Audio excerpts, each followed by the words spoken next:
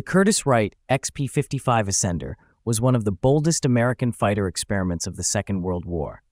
It emerged from the 1939 United States Army Air Corps requirement, R-40C, which encouraged radical configurations to improve speed, maneuverability, firepower, and pilot visibility.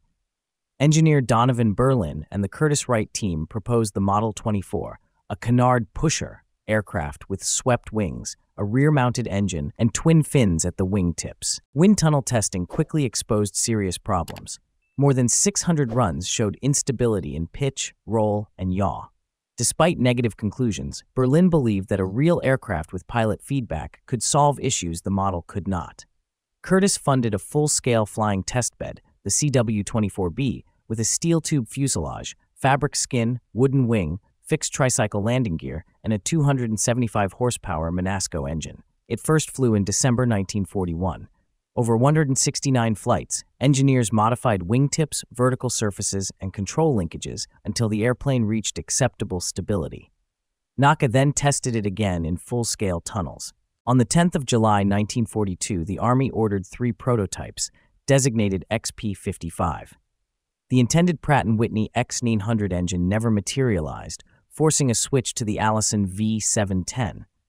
Early armament plans called for 2 20mm cannon and 2 50-caliber machine guns. Weight reductions later eliminated the cannon. A propeller jettison system protected the pilot during bailout, critical in a rear propeller layout. The first XP-55 flew on 9th of July 1943. Takeoff runs proved long, so engineers enlarged the nose elevator and linked ailerons to flaps to boost lift. On the 15th of November 1943, the prototype entered a stall, inverted, and descended uncontrollably. Test pilot Harvey Gray survived, but the aircraft was destroyed. Investigators recommended greater wing area and more nose elevator travel. The second prototype flew in January 1944 with minor control changes and strict stall limits. The third prototype, flying in April 1944, carried structural fixes and 4 50-caliber guns. Stall behavior improved, but still cost excessive altitude, and the airplane gave weak warning before stalling. Engine cooling remained troublesome. By late 1944, piston engine fighters were reaching maturity while jets appeared, and the XP-55's performance lagged behind conventional designs. Tragedy struck on the 27th of May 1945 at a war bond air show at Wright Field.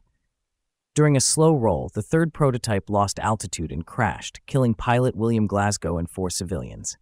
The program ended permanently. The XP-55 never entered production, yet it demonstrated how far American designers were willing to push aerodynamics and control concepts under wartime pressure.